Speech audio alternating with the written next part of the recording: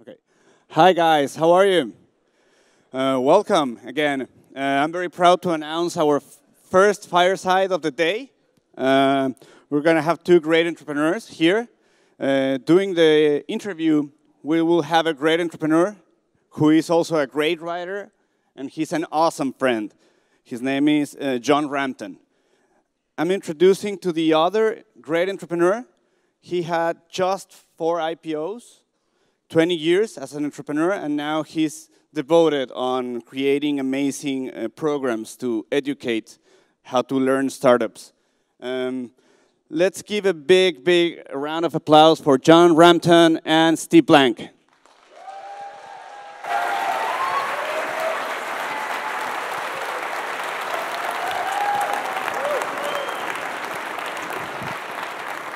All right. Let's see if they do that at the end. I know. I'm really wondering if they're going to as well.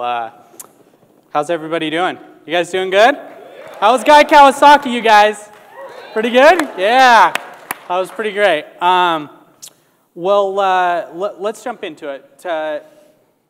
First, tell me a little bit about yourself. Like, tell me the brief, 2-minute version of yourself. Let's see, entrepreneur for 21 years, 8 startups in Silicon Valley, and then a subsequent career as an educator for the last 15 years, teaching at Stanford, Berkeley, and a couple other places. Okay. So you've been doing this for a while. If you could go back in time, go back in your early 20s, what would you have done different? Nothing. Nothing. One of the great things about being an entrepreneur is looking back and never saying coulda, shoulda, woulda. And if you are thinking that you're hesitating, you're in the wrong career. This is kind of an all-in game. And for me, I couldn't believe I got paid to do what I did. Entrepreneurship is the world's worst job, and it's the world's best calling. And if you're not called to this, then you shouldn't be in it. And for my 20s and 30s, that's the career I lived, and I couldn't think of a better thing to doing with my life. As I got older, I thought of lots of better things to do with my life, but that's only because I got lucky and was able to do that. But no, I wouldn't change a thing. Yeah. Good. So this is a question for the now, audience. If you ask me about my teen years, that's a little different. Still won't tell my kids. But. I'm wondering about that as well. So this is a question for the audience, just by a raise of hands. How many in the audience are founders or part of founding teams? Raise your hand. Or wannabe. Yeah. So that's a very large percentage. And you notice most of them are sitting up front because they figure out how to get the seats. Yeah, that is very true. Yeah. I've heard reports of people bribing $10 for front seats. So. True story. So for all the founders in the audience, what would be your #1 tip or recommendation for them? Well, there's a set of tactical tips, which are, and I think Guy's list of top 10 is, I always used to print them out and use them as crib notes myself when I was an entrepreneur. But the biggest trap I used to fall into is, confusing your own BS, reality distortion field and raising money with success. Fundraising has nothing to do with success. I mean, I don't even let people I give money to open champagne then. Getting customer orders is success. Celebrating raising money is like for a guy going out and buying condoms before the first date. I mean, you're being very optimistic about the outcome.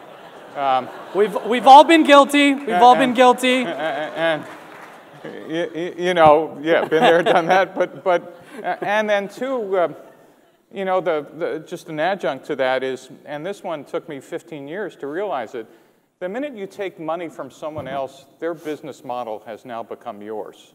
Which means is, if you've taken money from a venture capitalist and you can't draw how they make money, you're screwed. Because you will one day end up in a board meeting thinking that, well, after 6 years, I got a 3x offer, and that's good enough, let's sell the darn thing, and you find out your VCs are happy for you to run into the ground because that's not worth doing. Boy, you didn't understand their business model. And then the second is, and other adjunct to this, is understanding, and I think this was part of Guy's number 10, but I'll expand it. Your VCs are a business. While they might like you, they might whatever, you're actually part of a liquidity Ponzi scheme of theirs and yours. That is, very few of them have a goal to get to Mars or change the world. There are some, but most of them have a set of metrics of IRR, internal rate of return, and they have bosses, and they have goals to make money. Yeah. And so their goal is to get you liquid one way or another. Sell your company, or in the old days, go public, or whatever. And that's their goal, and that's what they're managing you to, and they'll support you to do that. But that's about it. And if you don't understand you're part of that process, you're going to be sometimes sorely disappointed. So what do you recommend? How do I find the right investors for that? Well, I would go back maybe even to more basics. If you don't love what you're doing as an entrepreneur, yeah, this is not going to be a fun ride. Because as I said, this is a miserable job. Yeah. But being a founder, for those who raised your hand wanting to be part of a founding team or a founder, you know, entrepreneurs and founders are closer to artists than any other profession. That is, if you think about what artists do, they hear things that other people don't. They see things that other people don't. They use that vision and passion to drive through all the miserable times. No one's buying their art or listening to their music or whatever, but they do it anyway because they're driven to express something that they have inside of them. That's what great founders do. And if you're not driven by that, you're going to treat this like a job. And to tell you the truth, in Silicon Valley, it's kind of hard to support yourself in this job. In fact, you're better off in the long run working at Walmart than joining a startup. Yeah. But if you're a founder, this is the world's best thing to do. So what was your question? Exactly. Exactly. So, you know, what are mistakes you see entrepreneurs really focusing on, especially here in the Valley and all over the world, that they shouldn't? So, you know, in the last 10 years, my work, Eric Ries's work, Alexander Osterwalder, we put together something called the Lean Startup Methodology. Yeah. And that was the reaction to how we used to build startups in the 20th century. In the 20th century, our VCs, investors in Silicon Valley, essentially said, without ever quite saying this, startups are just simply smaller versions of large companies. Large companies write business plans. We want you to write a business plan. Large companies write 5-year forecasts, and oh, what a surprise, it says $100 million in year 5. We want you to do that. And, you know, they hire sales, marketing, biz dev, engineering. We want you to do that. Without understanding that, no, they're not. Large companies execute known business models, but startups search for them. Yeah. And so I guess number one is, we now know that the skill sets of a founding team are very different than a large company. Yeah. In a large company, in a startup, you're operating in chaos 24/7, and in fact, you're looking to test a series of hypotheses about product market fit. That is, what's the right feature set for the right customer segment, and you're running a series of tests in real time. Yeah. So, you know, kind of going along the founder a little bit, how are all these founders different than everybody else? Well, they're crazy. I think they're crazy as well. They're certifiable. I just keep going back to, here, I'll give you an example. So when I teach in business schools, almost every year, I still get this. I still get a student coming up and saying, Professor Blank, I got a choice of jobs. I need your help. And what's the choice? And almost every year, it's, well, I got an offer from McKinsey. And I go, McKinsey, what a great offer. That's, you know, you can't get better than that. Consulting, what's the other choice? Well, me and my roommates are thinking about doing a startup. And I kind of go laugh, you know, like, I say, you've already decided. And they go, no, let me tell you about the startup. And I go, no, you've already decided. McKinsey is the world's best job. Yeah. But a startup is the world's best calling. If you think that there's an equal choice between a job and a calling, you're actually not committed to being an entrepreneur. An entrepreneur and a founder is something that you wake up at 3 in the morning and start taking notes. You're thinking about, you know, what you could do on the drive to work, or better, in the shower in the morning. You know, you're like 24/7. I mean, and you're operating with, as Guy mentioned, you know, multiple things are going on, and you love it. There's nothing more exciting in your life. Yeah. McKinsey's a great job, and so my advice is go take the job. So who else here works from the shower? Oh, okay, that's a little bit embarrassing. It was kind of a joke, but I'm glad we got at least 10% of the audience to admit that they work in the shower. But here's something else to admit, and this one, you know, what I realized after asking about 500 entrepreneurs, and I stopped, is that one of the key characteristics of a founder, besides having some that are quite similar to artists, is that I'd say over half of Silicon Valley founders come from dysfunctional families. And by dysfunctional families, you know, either emotionally or physically abused or a chaotic situation, or for those who are immigrants from to the country who've traveled long physical or emotional distances to come here. And it's probably the cruelest but most effective training ground on how to be a founder. Perhaps, maybe with the exception of being a platoon leader in Fallujah. You know, that ability to kind of shut out everything except what's important for survival turns out to be exactly the skill set you need to be a founding CEO. Yeah. Because everything is coming at you, there is no right answer, and you just need to be focused on what's important for survival while remembering that your eye is on the prize. When I actually figured this out, I went to a woman who was a mentor of mine, Catherine Gould, who's unfortunately no longer with us, but I said, Catherine, look what I figured out. You know, like some of the best founders are from dysfunctional families. And Catherine looked at me and said, Steve, why do you think we funded you? And so it turns out it's a truism. Great VCs actually have pattern recognition skills to figure that out about founding teams. And so for those of you who come from that family, or that type of family, you should know for the first time in your lives you actually have a strategic advantage that the rest of you who come from normal families, and by the way, for those of you working for CEOs who come from that, it explains why when things get normal, that is when they now have found a repeatable pattern and now the company is just in execution mode, these same CEOs throw hand grenades into their own company to keep the chaos going. Yeah. If you've ever worked for those people, that explains that behavior. So, if any of you are in that boat, keep it going, because apparently it's working. It does work. So you spoke a little bit about patterns. Right. What are repeatable patterns that some of these founders are missing?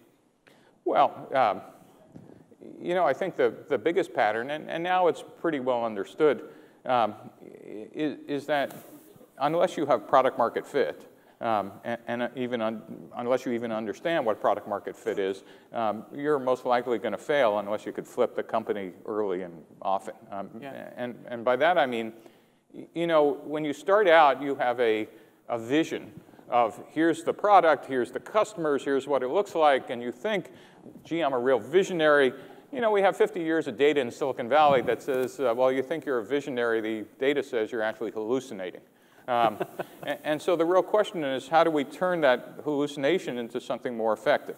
And we now have a methodology that says, you know, let's take your hypotheses about what you think you're building, and let's figure out if we could find people early on who care enough to grab it out of your hands.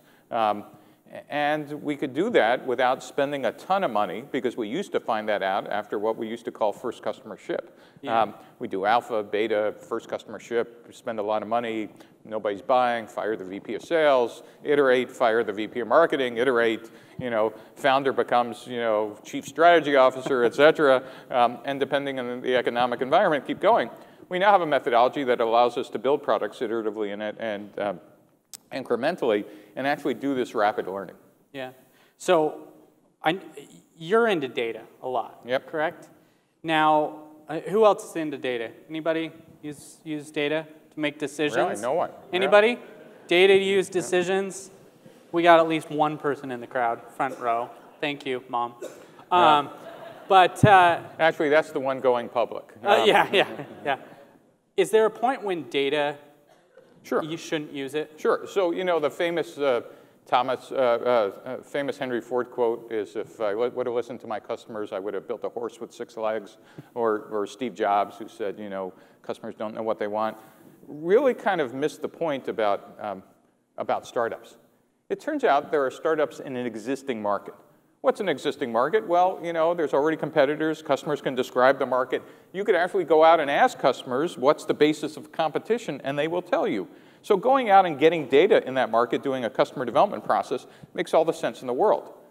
But what Steve Jobs and Henry Ford was describing, and what Clayton Christensen does wonderfully well, is describe a new market. In a new market, it's still called a startup. The problem is we don't have separate words for these, but they're very different startups. In a new market, there are no customers. You know, there are no competitors, which is why I used to love those markets, but go back to step one, there are no customers. And so, whereas in an existing market, your sales curve should look like this, in a new market, it's a canonical hockey stick with you praying that there's some curve at the end before you run out of cash. And in a new market, customer discovery and customer development is much different. In an existing market, you can ask specific questions about gathering data about features and product market fit, et cetera. In a new market, you're trying to envision what does the world look like today, and what would it look like when my product gets out there, and what needs to change for adoption to happen. Right? That's a very different set of data, but it's still data. And world-class entrepreneurs who operate in new markets, you know, the Steve Jobs, the Elon Musks, et cetera, have a great combination of art, science, reality distortion field, and great pattern recognition skills for things that other normal people can barely see that signal out of noise. So going on that, do you feel that sometimes we pay too much attention to data and not what's going on in the present? Too much attention to data. I don't think so. I think, you know, Silicon Valley is funded and founded on people who are hallucinating, not people who are spending money on data. That's actually been proven if you've seen some of the movies. I mean, you know, Silicon Valley is the valley of hope and dreams. And it's probably the best example of capitalism and what differentiates our version of capitalism from anywhere else in the world. It's certainly different from how capitalism works in Europe. It's very different on entrepreneurship in China or certainly in Russia. You know, and I tend to measure the amount of visionary entrepreneurship that can be done in a country by actually how they treat their dissidents and artists. That is, in the US, there's no bounding box about what you could do. You know, in the US, you could be insane and you don't go to jail, or you could speak truth to power. And, you know, Gandhi's quote is, you know, first they ignore you, then they laugh at you, then they fight you, and then you win. But that's true in the US. In other countries, you know, first they ignore you, then they jail you, and then they kill you. Yeah. And don't laugh. So name your favorite country and try to take on a state-owned enterprise or something where a political leader doesn't like the book you just wrote in Hong Kong. You tend to disappear. There is no bounding box on disruptive innovation in the US. Rent seekers might try to own markets, see Tesla and car distributors and et cetera, but you don't disappear. And that means the type of innovation we could do here is probably unique anywhere else in the world. Yeah. So speaking of innovation, I'm sure there are a lot of entrepreneurs, and I've actually been approached by several that are in the room that are looking for new and innovative ideas. Do you have any good ideas that are going to be the next billion-dollar idea? Yeah, the minute you hear the next big idea in a conference, it's probably too late.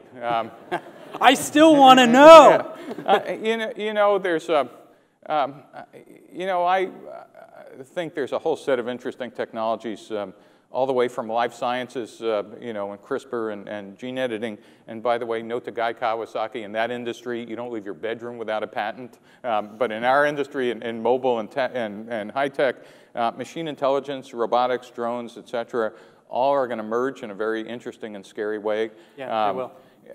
And I think the other thing people haven't understood is that social media, unfortunately, while it's in the press interest to tell us it's brought us together, has actually made us more separate. And I think if you look at the trends in politics and what's going on in countries today, it's an unintended consequence that's not been read about or addressed via startups. And I think thoughtful people who start building startups are going to figure out how to do that. I should mention to the audiences, how many of you are in your 20s and 30s? You know, good for you guys.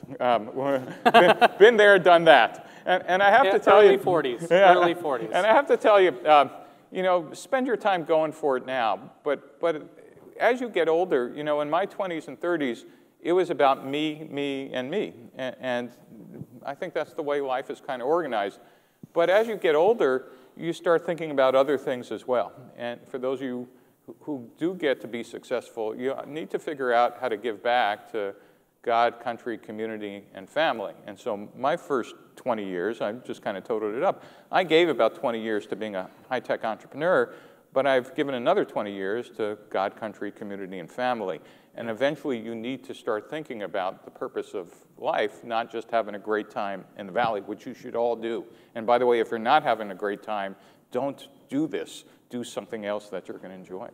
So when you say give back, how can these entrepreneurs give back? Well, you know, the Valley is kind of built on a pretty unique culture, this pay-it-forward culture, where if you're successful, you have, if you haven't gotten the memo, a social obligation in Silicon Valley to help other entrepreneurs. And I don't mean just funding them. It just might be advice, it might be coffee, it might be connections, it might be whatever. That pay-it-forward culture is what makes Silicon Valley unique, and our visitors to the Valley are just blown away when they hear about it. And I was helped, and I practice that a lot. I mean, it's why I teach. Teaching happens to be a way to give back. You know, the whole Lean Startup was a methodology. It was me trying to figure out, wait a minute, was this the most efficient way to build startups? Answer, no. Here's another one. And I enjoy teaching. And so I'm not only doing that, the whole Lean Startup methodology has been adopted by the National Science Foundation and the US government as the standard for commercializing science in the United States. And at Stanford next month, we're starting a new program called Hacking for Defense, which allows students to actually give back to national service by solving real government problems.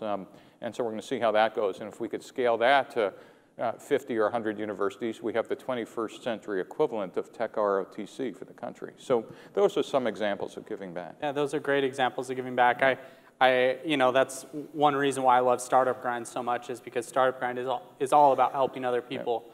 So, I mean, that's what we're here for, is to help other people. I mean, obviously, we want to help our startups and build and grow and build unicorns, but truly, like, you guys, let's really help each other. So make sure you take the time today and the rest of the week to really help somebody else, because that's what's really going to help every single person and help our country, you know, God, country, government, everything. Great. You guys, let's give it up for Steve. Thank you, John. That was great. Thank you.